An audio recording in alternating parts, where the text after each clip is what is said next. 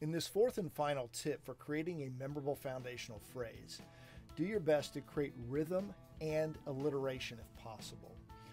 Alliteration, like with my phrase, sell more with stories. There are several S's in that.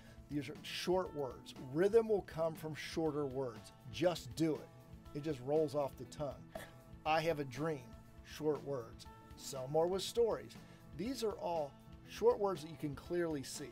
One of the challenges I see with a lot of people is that they try to get too creative, too cute with their language, and they use words that frankly aren't going to be remembered a month from now.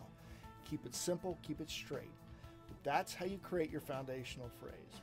Short, specific phrases, alliteration, rhythm. This will help you stick your foundational phrase in the minds and hearts of your listener.